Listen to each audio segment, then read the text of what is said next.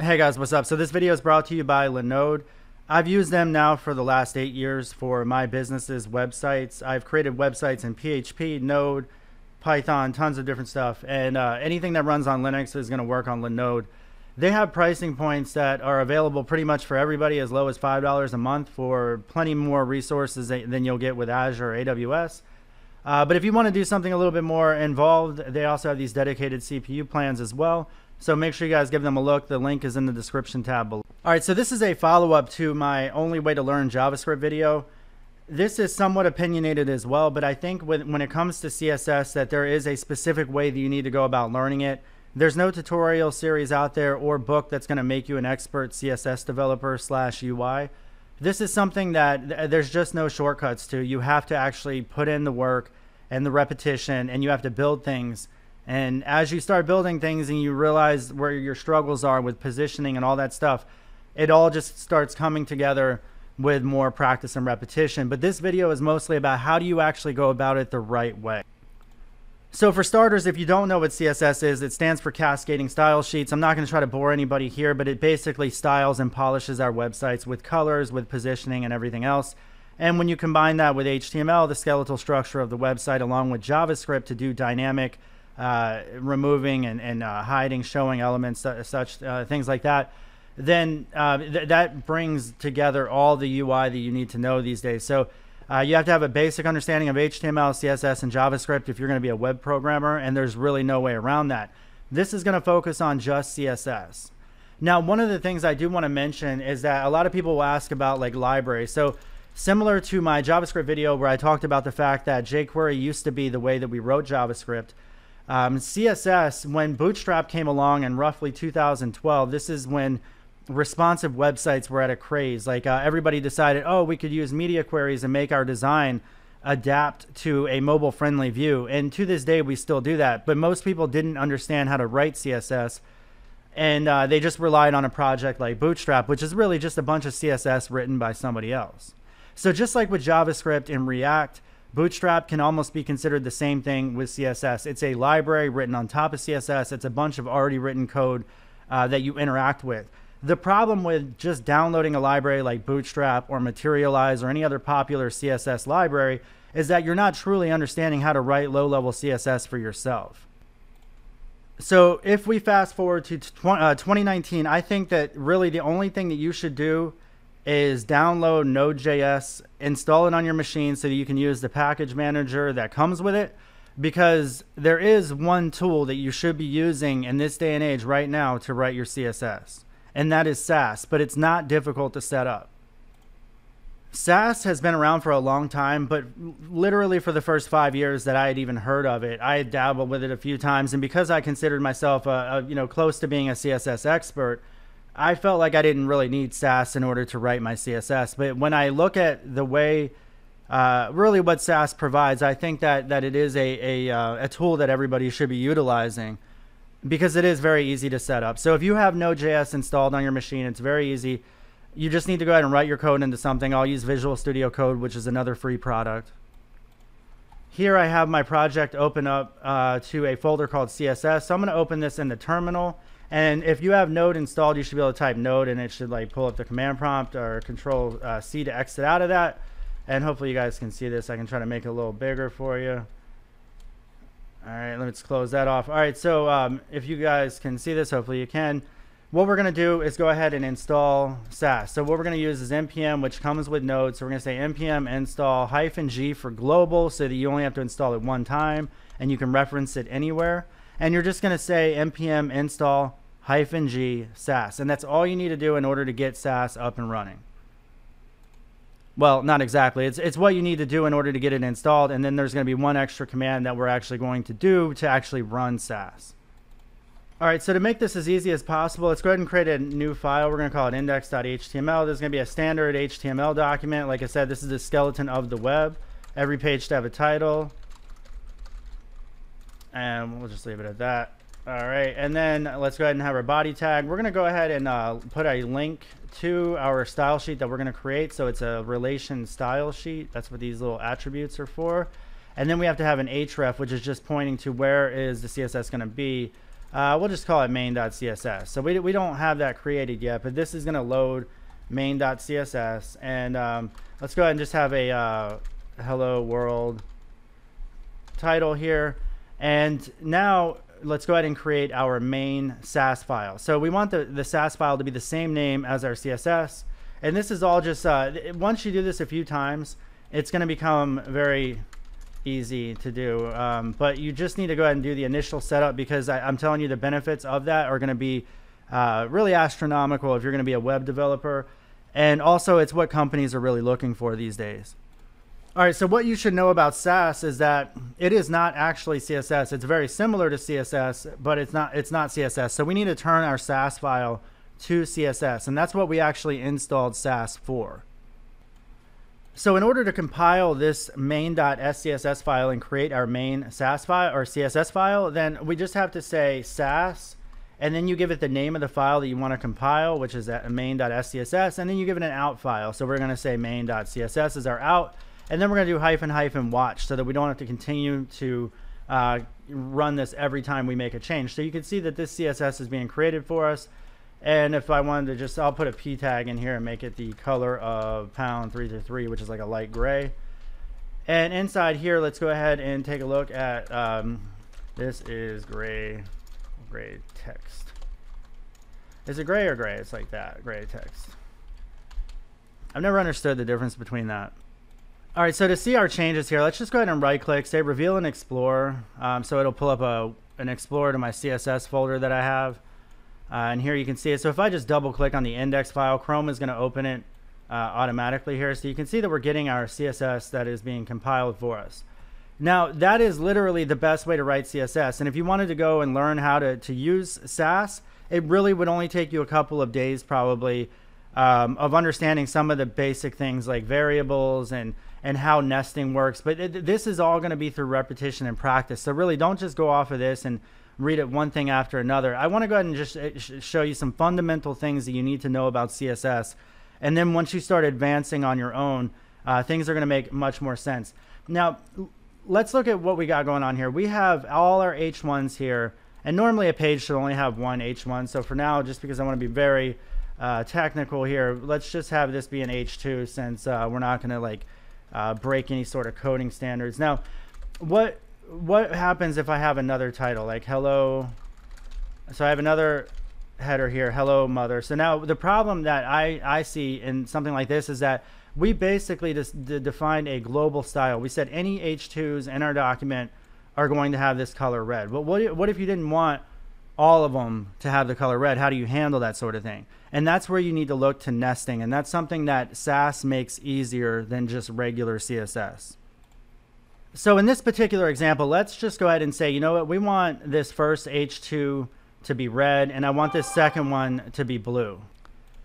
All right, so there's multiple ways of doing that. A lot of times people use classes, right? So if I wanted to have a specific class, I could say, you know what, let's put a class on here, and class equals, we'll just say heading, and like a color like gray, like that, right? All right, so now that we have that defined, we can go ahead and be a little bit more specific now. So we can create that class, and we can say heading gray, and we're going to change this to also be #333, right? This is also where you could use a variable. So you could define a color variable in Sass and use that over again, but I'm not going to get into all that right now. But this will now have the first header be a color, it'll be red, and the second one will be gray by giving an explicit, meaning a specific style class name, really giving a specific class that has specific color to it, to that heading. But that's not the best way to write CSS in many ways, in many cases anyway.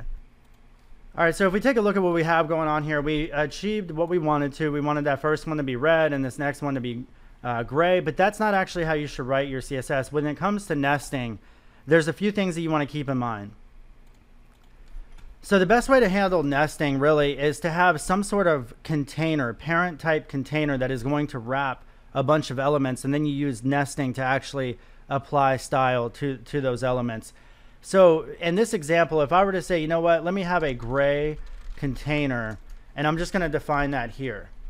And if I go ahead and I wrap this inside my class gray container, and then I'm going to have anything that I want to be gray inside this container.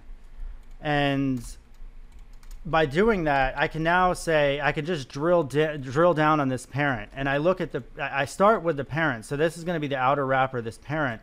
And then I can say, you know what?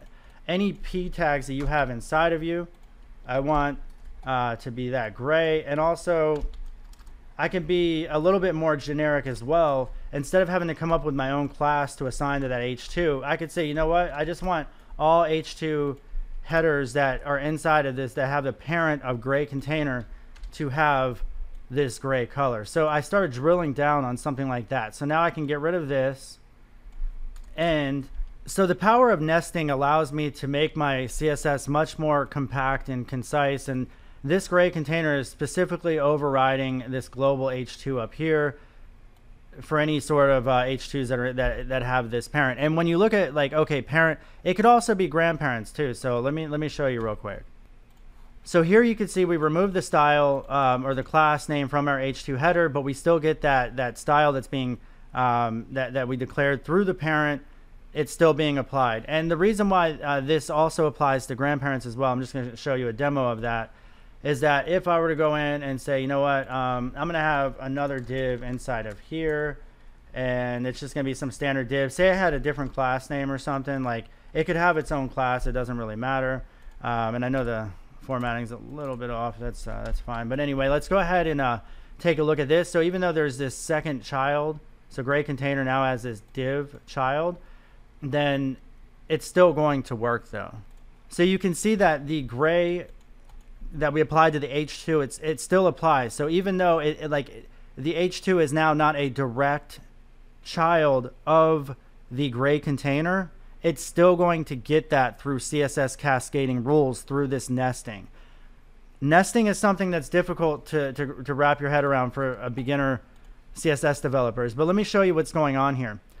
This is the way you would write CSS if you didn't have Sass. You could write this out to say, you know what, gray container, any sort of H2 that you have next to you, it has to have a space between this first rule and this second rule, right? So this first rule right here is, and then a space, and then it's saying any H2s that it contains inside of it as descendants. So really, there's a lot to wrap your head around there. I think that this is it's a difficult thing to do to explain to somebody else, but the only way you're going to get better at this is actually to just build this out yourself, write the rules yourself. And if you have time, I would recommend that you just use Sass, since it's going to write the CSS correctly for you. And it's easier to write it in Sass when it creates this versus having to actually like spell all this out. This is much easier here. At least I think. I think the curly braces kind of show you the nested hierarchy much easier than having everything in line like this. Because what if I said, you know what, any H2 that has a span inside of it, then this would now apply. So let's just say, you know, and now I'm editing the CSS file, which is really bad, but let's just say, you know what, we're only going to have this apply to the span. So if I went ahead and I put a span inside of here, we're going to span just the hello part of this and leave the mother. So now, because we didn't override the H2 with a different color, the color is mother is going to be red and span is going to be gray. So let's take a look, and you can see. All right, so the next biggest thing besides nesting when you're dealing with children, so some sort of outer element that you're drilling down on and then saying everything that's inside of you that is this, and this has this style. The next thing to figure out is what happens when you lump styles together on like this gray container. What if I were to say I add this blue, right? Now in Sass, if I wanted to say inside the gray container, if I wanted to say if it has the additional blue on there, I don't do it in a nested way like this. I can't say blue like that, because that's only going to apply to classes that are children of the container. So how do you actually say, you know what, gray container, if you also have the class name blue, I want you to behave differently. So we could do that by saying and dot blue, and this says if you did, you know, have two classes assigned to one element, they're always going to be separated by spaces. So now we have two separate classes applied to one element. And what we can do is now say Sass anytime you have this blue here, we're going to go ahead and override the H2 and we're going to make that color blue. All right, so you can see that you get a lot of control over nesting. Really, you get drilled down, full control over how you style a page via nesting and also grouping classes together. So this is like grouping classes together, and these are nested classes. And although they're not really classes, they're styles on those specific elements. I can't really underestimate the fact that CSS is a pain in the ass, that it's going to take you a long time to learn it. It took me years to get really good at it. But the only way you're going to do it fast is if you just simply start building stuff and do it yourself. No book, you can't read a book and just learn this crap. And you can't even watch a tutorial and just learn this crap. You need to just learn how to get started and just start rolling with it.